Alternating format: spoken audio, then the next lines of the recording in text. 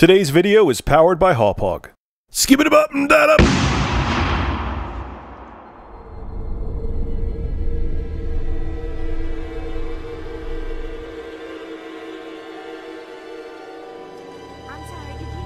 They told me, son, you're special. You were born to do great things. You know what? They were right.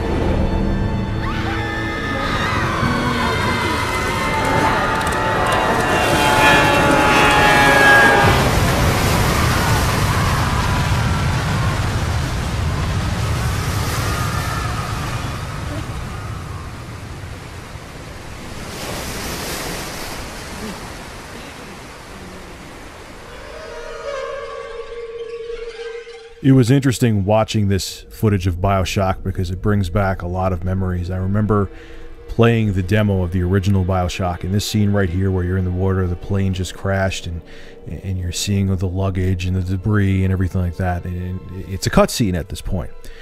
And then you go up to the surface like you're seeing here, and I think I'm still in a cutscene. And I'm sitting in the water, and I'd even think to touch the controller like a moron, and I'm looking around and it looks gorgeous, but I'm thinking, okay, this is great. I'm sitting here in the water and nothing's happening. It just looks fantastic. I'm thinking that this is a cutscene, it's CGI. And then I accidentally brushed my hand against the analog stick on the Xbox 360 controller, and I see my character move. Now keep in mind, I was kind of a noob to gaming again. I took a hiatus for the 6th generation. I mean, I owned the PS2 for a little bit. I owned the original Xbox for a little bit. But I didn't... collectively, honestly, I owned consoles for the 6th generation maybe like 4 months out of the entire time. So when I moved the controller and I realized this is actual gameplay, this is in-game, this isn't CGI or pre-rendered, my jaw hit the floor. I remember that moment sitting in my ex-girlfriend and I's apartment, and I was blown away before I even got into the gameplay of Bioshock. That experience to me was one that I'll always remember, not even from a gaming perspective, but how something, you know, whether you see a play or a movie or a film, something so profound just hits you and you never forget it. And that was one of those moments. That was my first memory of Bioshock, and that was just the demo. Bioshock, to me, the series, I actually am a big fan. I like Bioshock 2. Bioshock 1, obviously, I like more, but Bioshock 2 is a great game as well. Really, to me, signified that gaming was a medium, excuse me, not median, for everybody. The mature theme where, you know, you have this, you know, decrepit, crumbling utopia that Andrew Ryan created around you. The whole story, the twist ending that really makes your jaw drop. Just, if you haven't played Bioshock before, I won't ruin it for you, but would you kindly play this game, and the story in it is absolutely amazing. Hint, hint, nudge, nudge, would you kindly? Now, gameplay-wise, if you haven't played the original Bioshock before, the most interesting thing with it, yes, it is a first-person shooter, but you have plasmids. You could shoot lightning out of your left hand. You could shoot lightning into the water where a bunch of splicers are and kill 3 guys in one swoop. You could have bees, literally bees, come out of your flesh, and you could throw those bees at a group of splicers and have them sting them to death. It was clunky. Now, even though a lot of people weren't blown away by Bioshock 2 because they were expecting that whole unique, they were expecting to be as blown away as they were with Bioshock 1, and I think Bioshock 2 is unfairly kind of persecuted for not being mind-blowing when it was just a sequel that was meant to evolve the series, not revolutionize it. Bioshock 1's gameplay was a little bit clunky. You can only have either your left hand up, which had the plasmids, or your right hand up, which had the weapon, and that could make the gameplay a little hairy at times. But it was because it was such a unique concept, and there were so many different ways that you could play through the game, even though I don't think it was, you know, that was the big thing they tried to sell the original Bioshock on, was you could play the game whatever way you want to, which, to a point, I'll have my reviews linked below, is true, but there's just sometimes you got to use a certain kind of damn plasmid or something to get through a part of the game you can't do you can't always have your own unique twist on the gameplay, but it was different enough that it stood out from every other first-person shooter out there. Beyond the gameplay, one of the other things that was cool is how they gave you a choice of what kind of person you wanted to become in Bioshock. Now there's characters in Bioshock called Little Sisters. Now you could either help them and cure them. Little Sisters carry Adam, and Adam's like a coveted thing in Bioshock. And there's two things you could do. You could kill the Little Sister and harvest their Adam, or you could cure them and save them from being a Little Sister, and you would get less Adam, but you also would have, you would be considered a savior to them, and you would get the better ending. And that was, although it was very rudimentary, there wasn't like any gray area. You were either a good guy or a bad guy. It was an interesting twist, and something that also wasn't done often. I'm not going to say it was revolutionary or something that was never done before, but it was something that wasn't used often, that was a unique twist that also made Bioshock very interesting.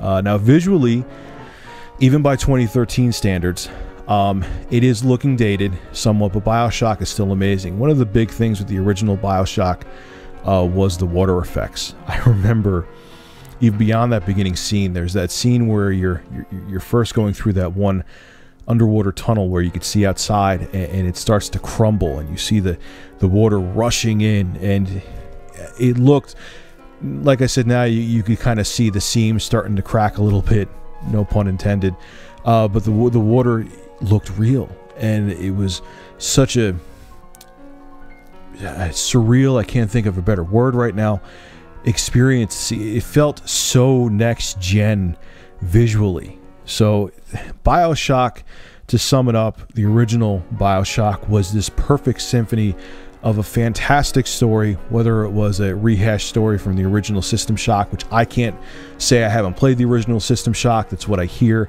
It had a fantastic story with a hell of a twist in the end, beautiful visuals, unique twist on the first-person shooter gameplay, and great audio, great music, and Atlas was a fantastic character, which you also find out a real shit shocker about it in the end of the game. Combine the fact that there's a hell of a lot of gameplay and a story that you'll never forget. Bioshock really, to me, was the pinnacle. Even though it was only in 2007 and this generation was still relatively new, it was the pinnacle of the 7th generation. It showed at the time, even though now the consoles back then were considered powerhouses, it showed why you wanted a, at the time, next gen console. I mean, granted, these consoles now are in their twilight, but you need to experience, if you still haven't experienced Bioshock, and I know there's some people, I remember seeing the trailer for Bioshock when they first revealed it, and I was like, what the hell is this? What the it was a Big Daddy. What is this thing with a drill in its hand beating the crap out of me? And I went into Bioshock very skeptical until I played the demo. But it's a brilliant game all around, and this is one of the games that shows if you have the perfect blend of a great team of developers and talent, that you can make a game. Not only it shows that video games can be art, but they could be fun as all hell. You can enjoy the crap out of them, and you could still leave with something emotionally, like you just watched a great film by Steven Spielberg. And that's what Bioshock proved. It proved that gaming, with the horsepower of computers and consoles, if the talent's there, you can make a profound impact on your audience. And it proved that gaming is not just a child's toy. Now, Bioshock 2 was more of an evolution of the series. It wasn't revolutionary like the original Bioshock was considered, and I think it was unjustly criticized because people were expecting to be blown away twice, and they weren't. It was just a sequel of the original Bioshock, and I think it was unjustly attacked because it wasn't mind-blowing like the first time you entered Rapture. But what Bioshock 2 did was improve the gameplay of Bioshock. You actually play as a Big Daddy in Bioshock 2 known as Project Delta, and the nice thing about Bioshock 2, like I think I mentioned previously in this video, is that the gameplay of the original Bioshock was clunky because you could only use either your plasmid or your weapon one of them at a time. You couldn't have both wielded. In Bioshock 2, as the Big Daddy, you could wield both a plasmid and your weapon. You know, you could use your drill because you're a Big Daddy, Project Delta. You could use your drill and a plasmid simultaneously, and it really improved the pacing and the overall experience of Bioshock 2, and made, you know, battles and fights against the splicers, to put it bluntly, a lot more fun. It was a lot more enjoyable, and you weren't constantly switching back and forth, and it made engaging and it made combat more fluid and smooth. One of the downsides is that I wasn't a huge fan of the, you know, Andrew Ryan in the second one. Spoiler alert, he's dead. He's gone. It's 8 years after the original Bioshock, and the new nemesis in it is Sophia Lamb. I'm not going to go into the plot too much, but she didn't affect, like, Andrew Ryan, you'll never forget him. If he was a character in the film, whatever actor would have played him probably would have gotten an Oscar. But Sophia Lamb, just, you know, she was okay. She didn't take away from Bioshock 2, but she didn't really... I feel like her character almost felt forced, like they tried to make her the female Andrew Ryan.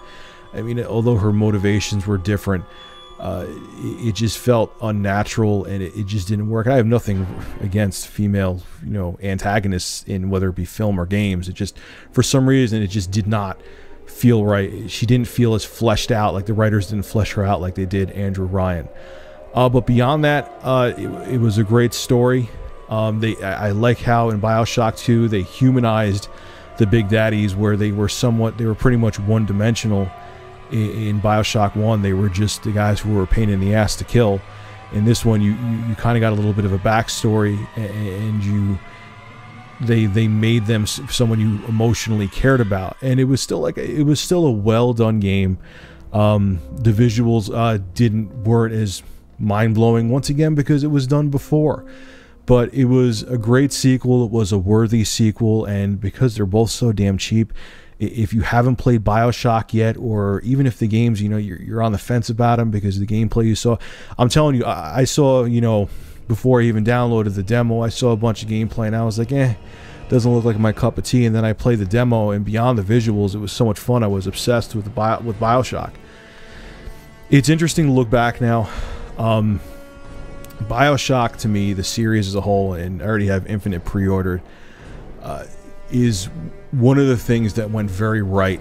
There's many things that sucked with the 7th generation, the online passes, the soulless single-player experiences, because everything has to have multiplayer, the endless string of sequels. But Bioshock, you know, is one game that was a light in the very dark 7th generation of console gaming, or gaming in general. And it's a series that will stay with you forever. Even if you're not a huge fan of the gameplay, there's some people who I know personally in the real world who weren't huge fans of the gameplay, but they still love the game because just the atmosphere and story, and they just wanted to play through it to be part of that world. That says a lot about, you know, the overall design of the Bioshock series. And so even if you aren't, you know, it doesn't look like it's your cup of tea, you'd be surprised. Pick it up. They're both dirt cheap now, whether it be for the PS3, 360, or PC. And I promise you, you won't regret it. It's an amazing series, and I hope that Bioshock Infinite even, you know, is a quarter as good as the previous two. You know, I loved Bioshock 2. It wasn't as good as 1, but I loved it still. So this is my, you know, kind of take on the Bioshock series, or retrospective, and just wanted to share it with you guys. And I'm looking forward to March 26th. It's going to be a hell of a game, hell of a day. This is Rich Review Tech USA signing out. Have a good one.